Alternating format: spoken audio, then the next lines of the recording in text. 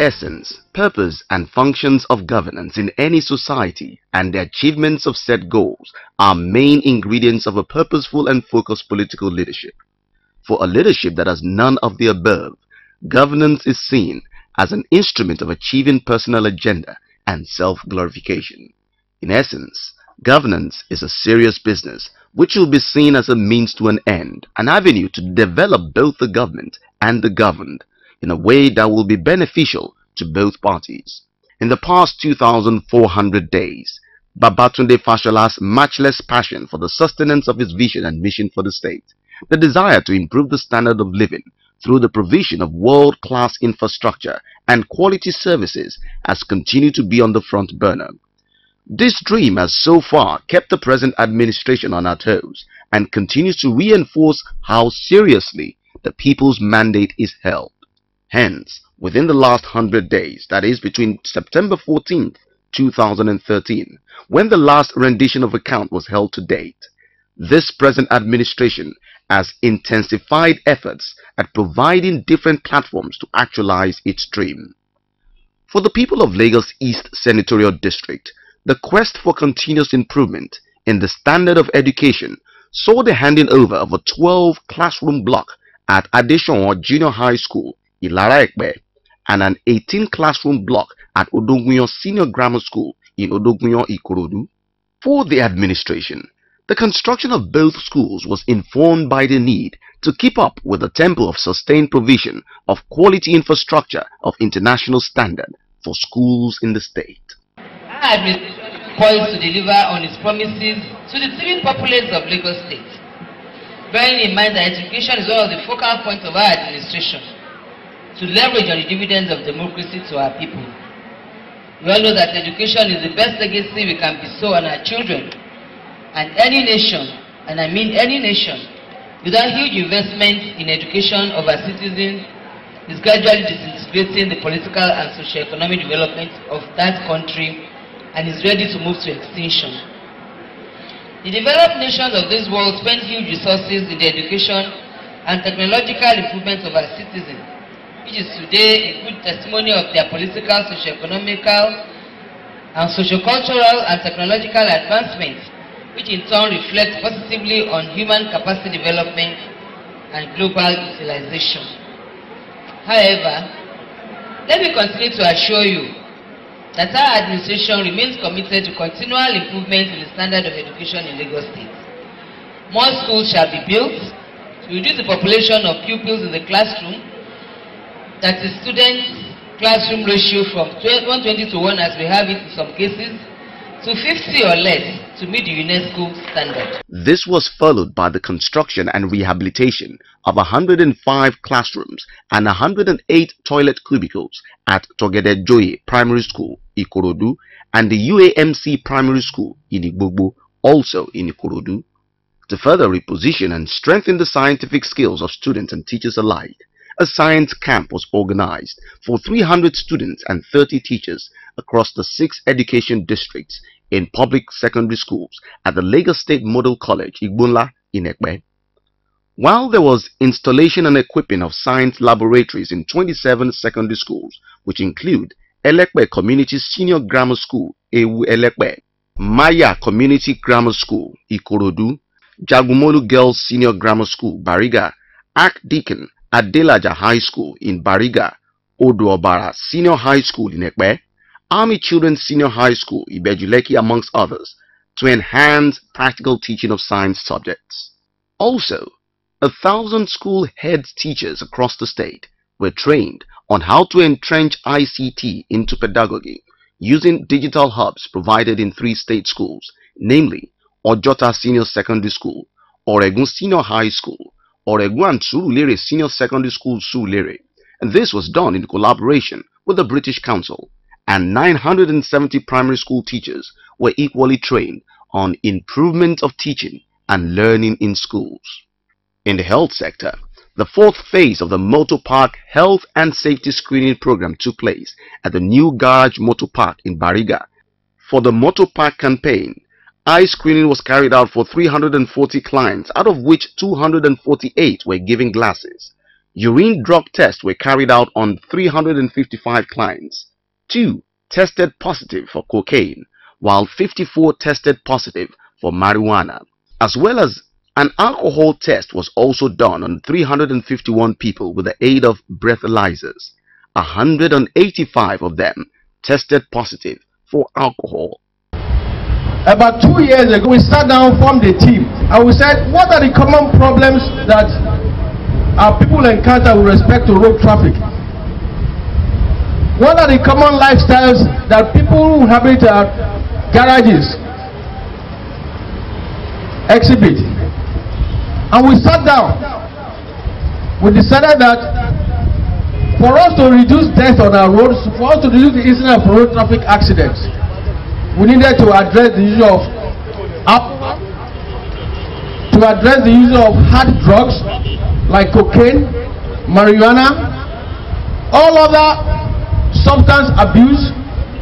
Apart from that, what can we do to also help our people, especially commercial motor drivers, to ensure the safety of our people? And we said we will also check them for hypertension like we do for other people. We screen them for diabetes, and more importantly too, we check their sight.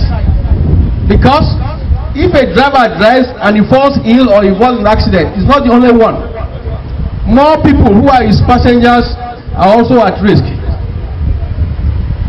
And we talked to the Ministry of Transportation. How do we check all this?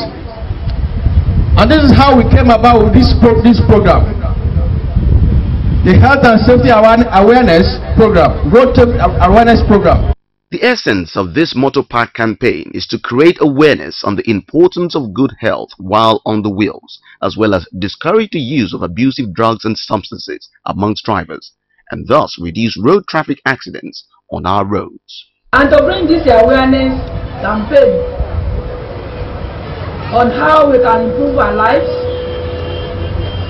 how we can improve our healthy living, how we can make our business more comfortable, more reliable to ourselves, to our families, to other road users, and also to be a pride of our state, Lagos.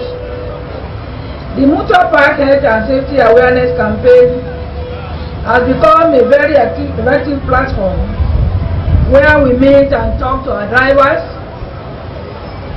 as well as other stakeholders, the market men and women, conductors, motor owners and all other stakeholders in this respect.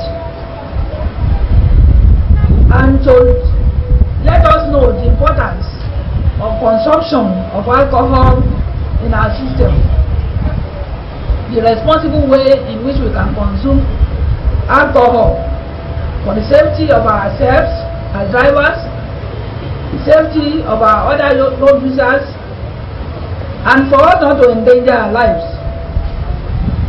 This is a very, very important platform. In addition to sensitization and awareness campaign, we have screened 2,500 public transportation drivers for blood alcohol content, substance abuse, hypertension and diabetes. And also to let you know that with this screening program we have discovered that a large number of all of our drivers are diabetics, they are hypertensive, they have substance in their system, and they are still prone to taking dangerous substance while driving. This was followed with the breast, cervical and prostate cancer screening carried out in the 3 senatorial districts. For Lagos West, the screening was held in Alimosho, while that of Lagos Central was held at Lagos Island, and that of Lagos East was held at the Shomolu local government area. A total number of 3,095 women were screened for breast cancer. 82 women had breast lump and 3 suspicious breast cancer. 2,919 women were equally screened for cervical cancer. 14 women were seen with visual inspection with acetic acid (VIA). Meanwhile, 748 men were also screened for prostate cancer, and a total of 92 patients were screened for limb deformity corrective surgery, of which 35 were found fit for surgery and were successfully operated on. In its efforts at stemming rural-urban migration and further empower the rural dwellers, a cold room was handed over to fishermen and fishmongers at Oluwo Market in Ekpe local government, comprising of a smoking kiln, washing and cutting slabs, a generator, borehole with overhead tank, and toilet facility for users. This is part of the administration's efforts to help reduce post-harvest losses, complement their business, and the benefits of economic aspect of their businesses. Still, for the people of Lagos East Senatorial District, specifically for the citizens in Eredu LCDA, the administration completed and handed over Okemagba Community Hall in Eredu LCDA. Benefiting communities include Igboye, Ilara, Odoragunshin, Odoyagunshan, Ibon, amongst others. The BRF administration continues to hold up law and order as essential cornerstones of development. To this end, the administration completed and commissioned in September the combined Ademola Candid Johnson High and Magistrate Court Complex at Ikorodu, the ultra-modern judicial houses 8 court complexes on 4 floors, including the judge's chambers, the registrar's office, conference room, a library, and the canteen. This makes it possible for all judges and magistrates in the area to carry out their functions in a conducive environment with full facilities. In continuation of the various efforts made at improving food production through agriculture, Governor Babatunde Raji Fashola, under the Agric Years program, graduated 300 students of course 2, 3, and 4 at the Agriculture Training Institute, Araga, Buka, Ekpe. To complement this, he also empowered the graduates with about 1 billion naira through the Lagos State Microfinance Institution, LASMI. Still at that institute, the 5 new fully automated 10,000 bird capacity broiler house, 5 units of 10,000 bird capacity poultry pen for layers were also commissioned. Business has offered me knowledge, most of all, most importantly, knowledge, and the business also has offered me an opportunity to be heard outside of my own cubicle, to be heard outside and to be able to make an impact in my close environment and outside also. Having been there, it has been a wonderful experience completely. It has been totally different from what I experienced back there in school. I've been exposed to the latest technologies I've been exposed to new ways of doing agriculture in the modern ways. Particularly, I've been exposed to world-class, world standard technologies in areas of several areas of agriculture. Talking about the piggery, poultry, fishery, vegetables, which are particularly piqued an interest in. Projects commissioned on the Araga farm include 64 tons capacity per day feed mill, 32 tons capacity per day cassava flour processing factory, 2.34 kilometer road network, and 200 units of 2-bedroom flats farm estate. Meanwhile, 10 new 10,000 bird capacity poultry pen for layers is under construction. In addition came the establishment of high-quality cassava flour factory at Araga Ekpe in the heart of the cassava belt. This is to help process 1,800 metric tons of cassava tubers to be planted on about 500 hectares of land. Meanwhile, the state government during the period under review trained 400 young farmers in various aspects of agriculture, including fish farming, beekeeping, poultry, and vegetable production. As usual, the annual World Food Day was celebrated. For this year's celebration, the administration relaunched the Young Farmers Club. The essence is to encourage more youths to see agriculture as a career and business, and also have a replenished system through which youths are expected to take over from the aged in producing food for the teeming populace. The World Food Day is a day that is celebrated all over the world as far as the food security for our populace generally in the world is concerned. And Lagos State is not an exception. A lot of farmers, they will come around with their products to showcase, to exhibit, to know some of the technologies that we have been pushing for the past year, to showcase them the benefits that accrue to the majority of our farmers. we are showcasing all those things today. As far as food security is concerned in Lagos State, I would say that Lagos State government is doing a lot to make sure that food is secured in Lagos State, and a lot of mayors have been put in place to achieve this. You know, as the Ministry of Agriculture is concerned, you know, which is the arrowhead to making sure that food security is achieved, they are doing a lot in terms of mobilizing the farmers, supporting the farmers, providing an enabling environment for the production, to increase our production in a lot of areas. Talk of rice, talk of cassava, talk of poultry, and a lot. Even the farmers, as far as the artisanal fishery is concerned, and fish farmers, they are not left out. So everything is boiled down to the good organization that the ministry is putting ahead. No doubt, roads are important in the economic development of any society.